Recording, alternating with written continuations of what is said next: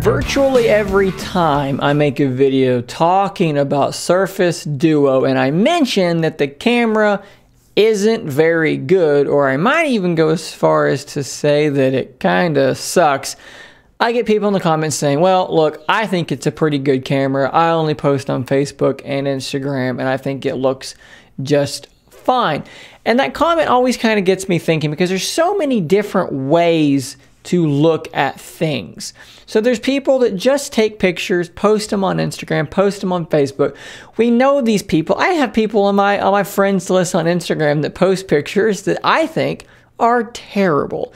The focus is blown, they're grainy, and I'm thinking to myself, what phone are you using at this point? They look worse than what the Duo uses. The techier people, some of which might be interested in Surface Duo, some of which might be reviewers of devices, see things in a very different light. I would never post some of the pictures that I see because they look terrible. So that got me thinking about not only that, about how there's a spectrum of what people think is acceptable in a photo to post on social media, which, let's be honest, that's the only thing you do with your photos, but also this idea I've had kind of rolling around that you can take good pictures on bad hardware or subpar hardware. It's more about the art in the photo than anything else, and perhaps you can get some good shots out of Surface Duo. In fact, I posted a shot on Twitter just the other day where I posted and said, hey, I think this is a really good photo taken on a Surface Duo. And if you look at this photo, there's a lot to like here. I mean, it's in nice, crisp focus. The detail is good. The shadows look okay. She's not totally blown out on this side. It's a little blown out, but not too bad. It's not too totally crushed and blown out. I think that's a pretty good picture. So I decided to do something. I decided to go through my camera, my Photos app, and pick out the best pictures I have taken with my Surface Duo since September 10th and show them to you. I am not a professional photographer, although I do own some professional grade photography equipment. I am an amateur, I am a hobbyist. I like taking good pictures, and that's part of why the Duo frustrates me so much, and it might not frustrate other people. So what I thought I would do here is, let's look at the best pictures I've been able to take, someone who thinks of myself as being a relatively okay photographer at times, and I'll let you guys say what you think about these photos. Okay, so here's a photo I took of this big oak tree in my backyard, which seems to always be rather photogenic to me, and I take pictures of it all the time. This is, of course, all these are going to be on the Surface Duo. If you zoom in here, I mean, look, the detail is okay. It's nothing too incredible. You get a little bit of, being blown out here in the left side where the clouds are. But overall, I think it's a pretty passable photo. Here is that same oak tree. As I was noticing that this vine that grows up, it was changing its colors, the color of its leaves at a much different pace. And I just thought that looked really interesting, having the brown leaves and then the green leaves of that vine. And, same thing there. When you zoom in and Google Photos clears it up, the detail isn't god-awful, and the dynamic range is not too terrible either. Here is a night shot of the sunset. The sun slowly setting here in Knoxville, Tennessee, with some very pink and orange clouds. Doesn't do great in low light. You get quite a bit of grain in more low light situations on Duo, but I think overall the color reproduction was okay. And look, this is totally passable to be posted on social media. Here is the same oak tree. This is after this snowstorm that kind of came through here a few weeks back, and I think this is quite a good picture. The blue of the sky looks very natural. The details look quite good. I think that's a pretty solid photo. The sky looks really nice. Lots of fine details in this photo as well, and I think that this turned out really good. The clouds, the sky looks really nice. I've always been a fan of macro photography, getting up really close to the subject just to see a different angle of the world, and I think it actually excels at this sort of thing in a lot of instances. Just a close-up of some snow, you actually get the sense of depth of field here occurring, which you don't normally get on that 11 megapixel sensor, but if you get up close to something like that, you will get it. A little bit more of the snow here. I just thought that the contrast going on here just made for a nice few photos. This one I particularly like because you get the red here of the barn. Now I want to point out, in the darker areas, I am getting some grain. If this will clear up some grain there, but I thought that the red of the barn in my backyard and then this larger tree looking like a mountain kind of landscape, I thought it just all kind of came together for a nicely composed shot. Here's one of a really overcast, cloudy day, another tree on a walk I was taking.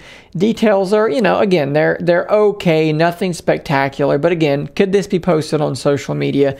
Absolutely. Here's a photo taken of my chameleon ducky. She was looking quite vibrant on this particular morning. She often moves around if you get too close to her, so it's hard to get a picture in focus, but I did manage to get one that's in pretty good focus here. You get good details of her little mitten-handed claws there, her tail wrapping up around her little vine. I think that's a pretty good picture. The color reproduction was very accurate. We had some sleet the other day, and again, I like to get up close to things and get that depth of field kind of look going on. I just thought this was a cool looking little photo, and the details are quite nice in this little bit of frozen sleet that was coming down. So those are photos that I took through the months or so of having Surface Duo. Well, yesterday I decided to try and do something a little bit different. I got to thinking, what could I do to take even more interesting photos with Surface Duo? And I remembered that I had this guy sitting in a drawer. What this is it is a lens that clamps onto a phone. So you can pop this little cover off here and you have a wide angle lens. Now on Surface Duo, what you're going to have to do is you would have to fold the thing over, and then you would slide this thing over the front-facing camera or rear-facing camera on Surface Duo, and now you have a wide-angle lens on your Surface Duo. A cool thing about this one is that you can actually take this lens off, and now it is a macro lens for your Surface Duo. So you kind of get to pick and choose. How well does it work on Duo? That's, you know, a little hinky. I'll let you see what the end results look like. The act of actually using it was not super great because the device is just really thin, and where the camera is, it wants to kind of slide around. Maybe there's a better option out there, but I want to show you a couple of the shots that I did get using that add-on lens on my Surface Duo. So this is the wide angle lens, and you know, look, you actually start to lose a little bit of quality there, and I cleaned the lens off several times and it still just kind of had this cloudy look to it. You do get some distortion in the corners down here and some graininess, but you can definitely fit a lot more in the shot with that wide angle lens on. Then I started playing around with the macro lens, taking some pictures of the plants around the house, getting up really nice and close. This one picked up a lot of grain too. It was a little bit darker in that room, so that didn't look too great.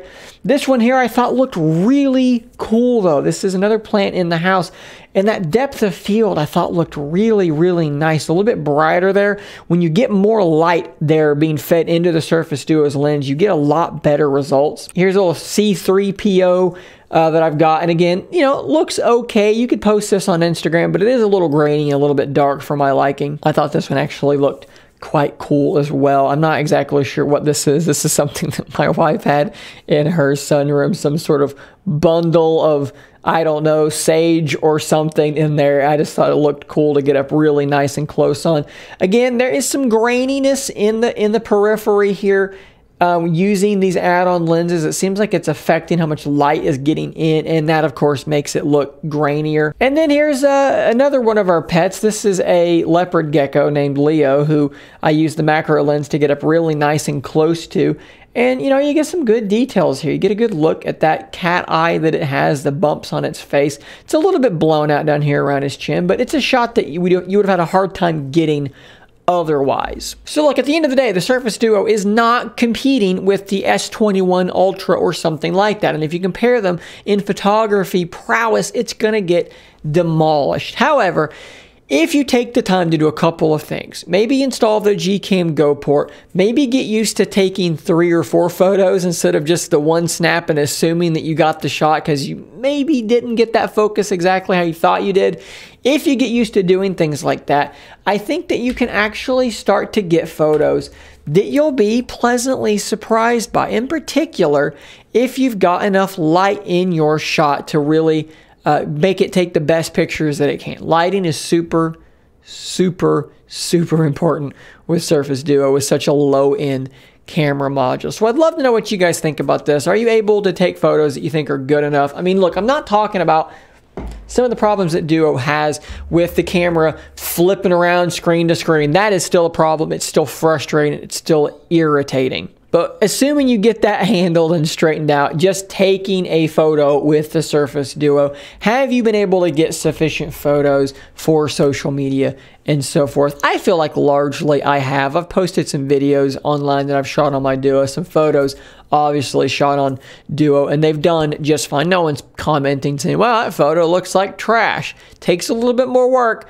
but you can do it. Let me know what you guys think about this in the comments down below. Let me know if you would consider using a lens like this. Maybe I'll put an affiliate link in the description. It's kind of cool to play around with, especially when you're just kind of out in nature, to slap a silly macro lens on there or a wide angle lens and take some interesting photos with your Surface Duo. Let me know if you've tried something like this on your Duo and what your experience has been. I'd love to know. Stay tuned till next time, and until then, stay nerdy, my friends.